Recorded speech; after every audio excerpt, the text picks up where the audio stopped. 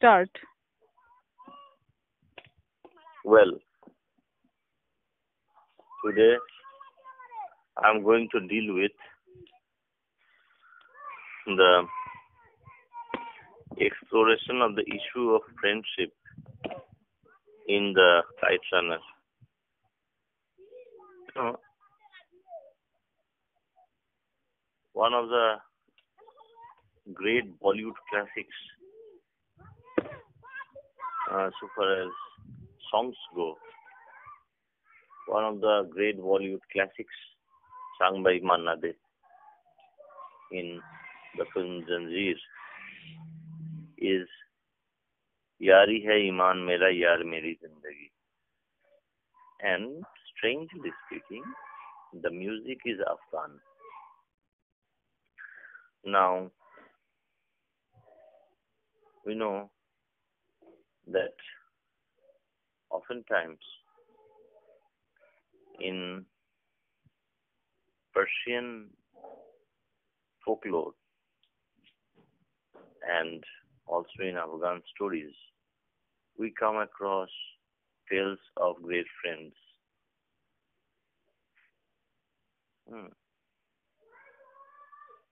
Now, why am I actually talking about Khuda Gawah or this brilliant song rendered by Manna De? No, there is an atmosphere of great undying male friendship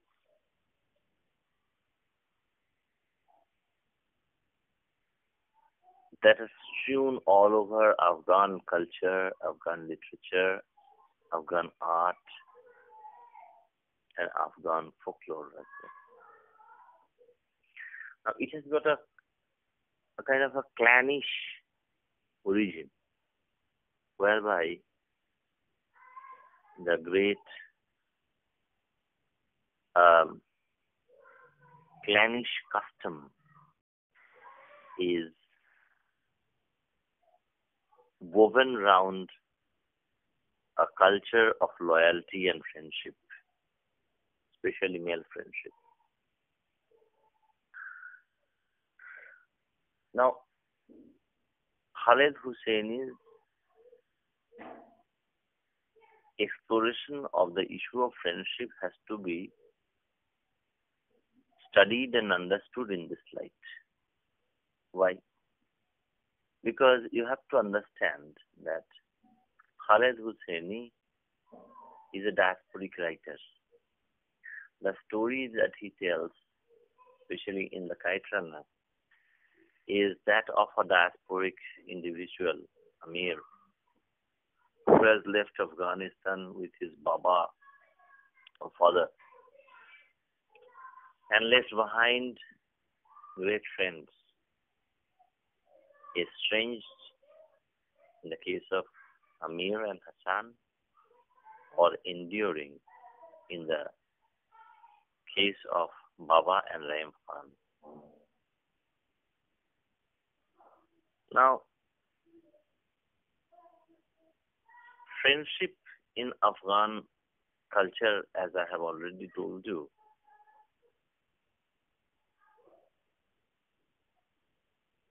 encompasses two things. One, loyalty, to be faithful, and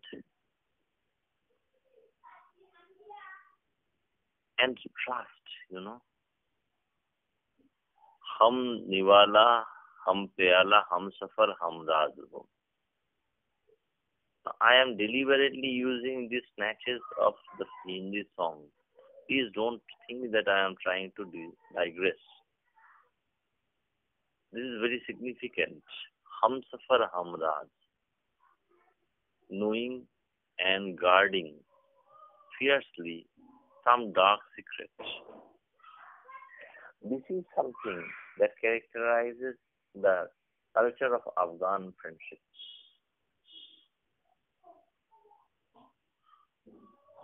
And there is also the culture of sacrifice. One friend dying for another. One friend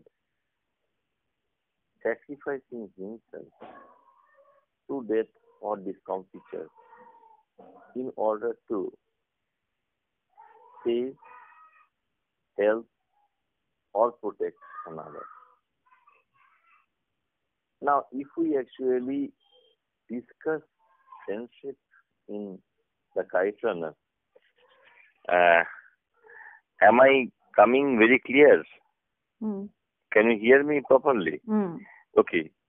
You see, one of the most important things that we should do while discussing the issue of friendship is to find out the pairs of friends. You know, first thing that we need to understand is who are the friends. Now, we'll see that friendship here springs between people of same age, same class, same background, and also between friends of different ages, different classes, different backgrounds, different ethnicities, and very surprisingly, even different purposes. Now, apparently, the two most important pairs of friends are, as I have already told you, Baba, the unnamed character, who happens to be the ultra male of the story, the Jewish character, as Shinoda Pullen would like to point out. Now, there is Baba and there is Rahim Khan, who are partners in a prospering business of the same age set, and they remain true to one another. Even though Amir's father has to leave Afghanistan, Rahim Khan stays behind, protects his interest and that of his friend to the best of his ability, and also protects the secret of Amir's father, namely that of the secret or mystery of Hassan's birth. Hassan, the illegitimate half-brother of Amir. Now, as opposed to this, from the younger generation, we get to see a very, very deep-rooted friendship between Amir and Hassan. Even though they are really brothers biologically, issuing as they do from the common father, they grow up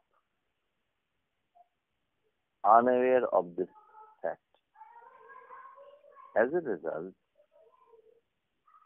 Amir and Hassan know each other as respectively the sons of the master, that is Amir's father, and the servant, that is Ali, the assumed father of Hassan.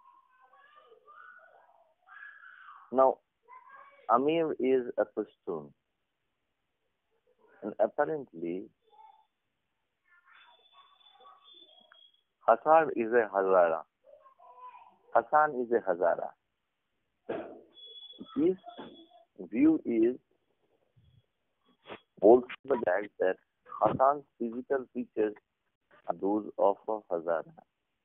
coming as they have done from the strong genes of Sanawar.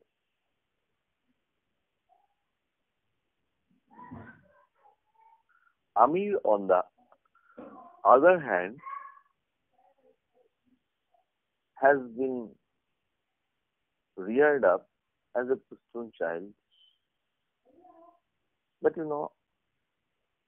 this great gulf between them, so far as social and economic position are concerned, in a way, are more than upset by two things. Number one, the falling out of Hassan and Amir,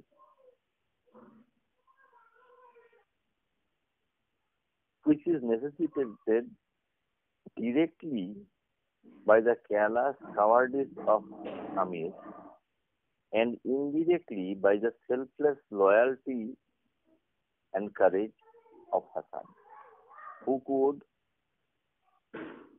even risk being raped by the sociopath Asif in order to get the kite for his beloved Amir. And this is very important and interesting. I hope, my dear friends, you will understand this. Because, yes, why do they fall out? Actually, Amir cannot see eyeball to eyeball with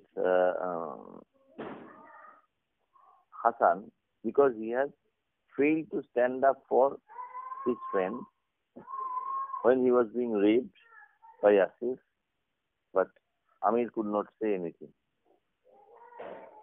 The situation is more galling because at a previous date, when Asif was threatening Amir with his brass knuckles,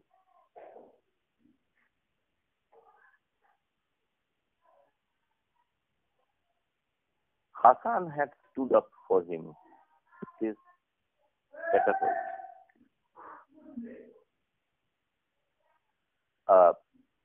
But I am actually also pointing out the fact that had Hassan not run for the kite, or had he not risked the anger and vengeance of Asif by stubbornly clinging to the kite, he wouldn't have been raped. But he was too loyal and too courageous and too selfless even. After this, a strange reaction sets in. The sense of guilt forces Amir to be petulant, even downright crooked, when he plants some money in the luggage of Hassan and accuses him of stealing.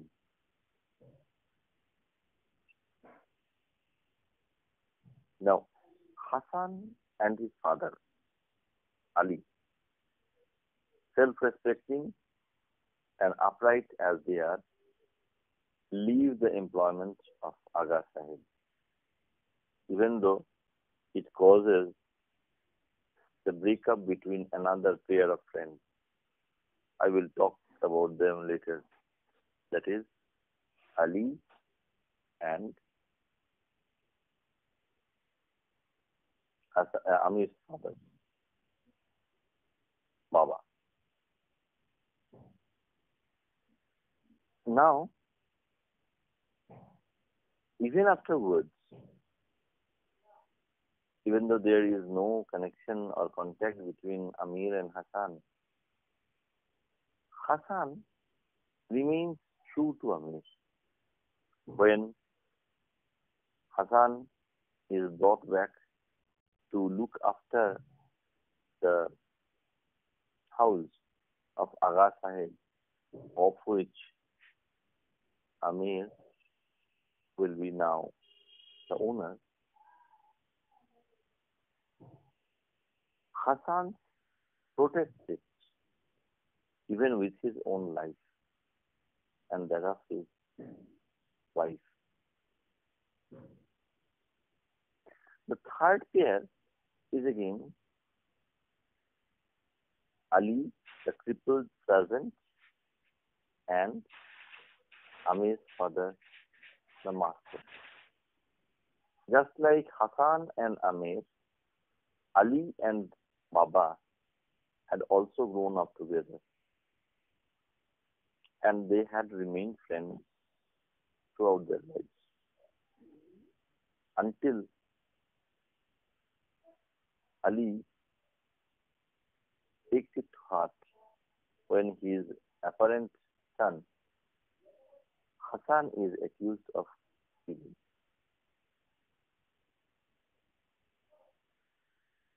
But I would like to point out another thing, that friendship is an issue that has been discussed and represented by Khaled Hosseini not only in this conventional way.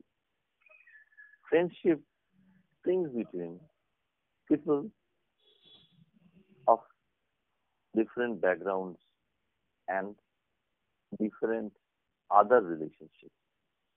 For example, the peculiar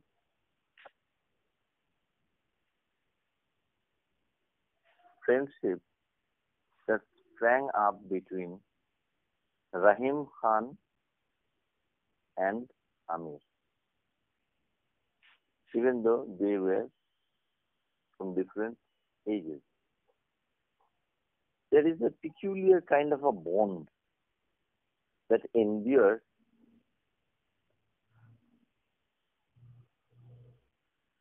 Amir and Rahim Khan.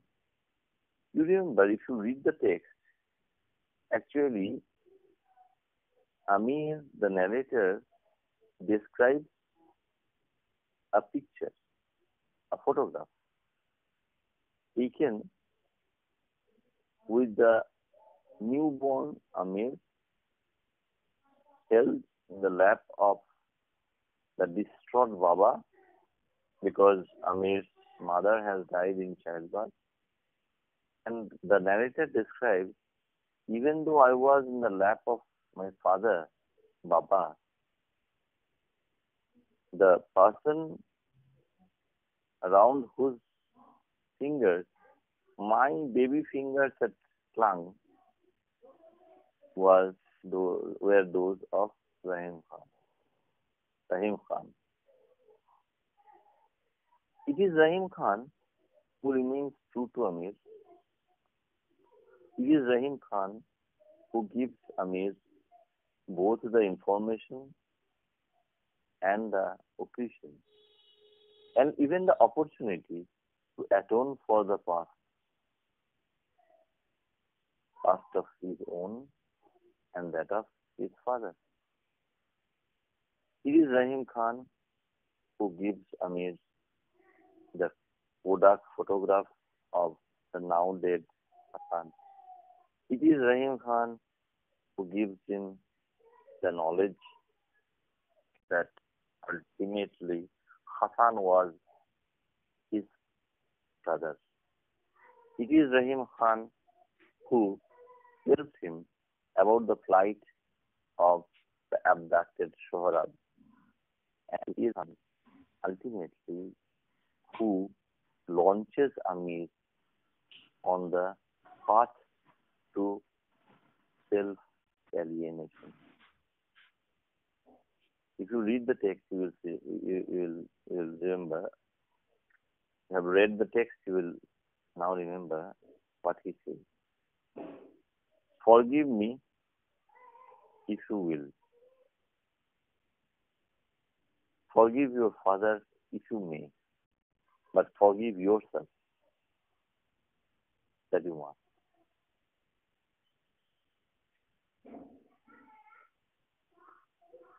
Sir?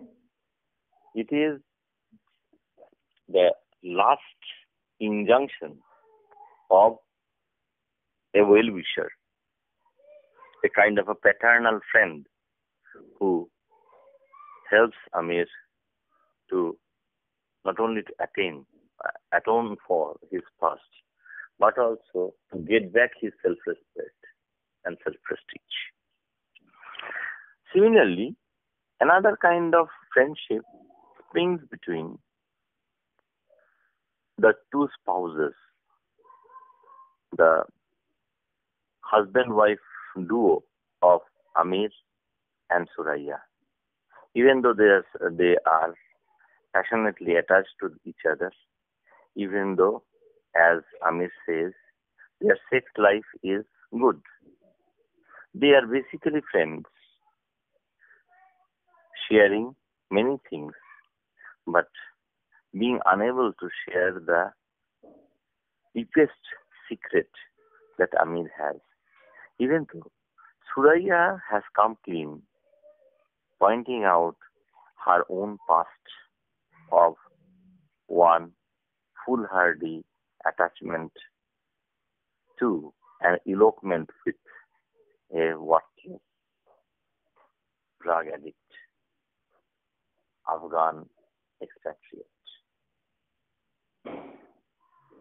There are also fleeting glimpses of friendship that we get to see in this novel. For example, the short but intense friendship that springs up between Amir and his truck driver during his journey to Afghanistan.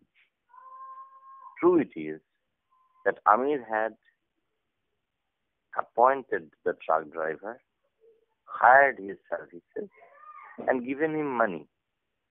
But the way the driver had protected him from the sure fate of death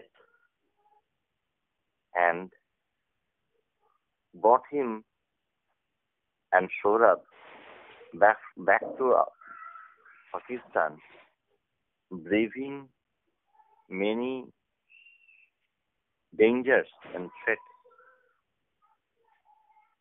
Even the risk of his own life, at the risk of his own life, shows the friendly disposition of the once brutal and sarcastic driver towards Amir. I hope this discussion will help you in not only understanding the description and analysis of the issue of friendship by Khaled Hosseini, but also help you in answering the question. I have already provided you with ample materials on this topic, and this discussion will, I'm sure, supplement it. If you have any query, as always, you are welcome to contact me. So, this much for the time being, and in the next audio, I may talk about the theme of revitalization. Revitalization, is it there? Okay. Oh no, not revitalization. First, I will talk about the title, the Kite runners, in the next audio that I will share with you. Thank you.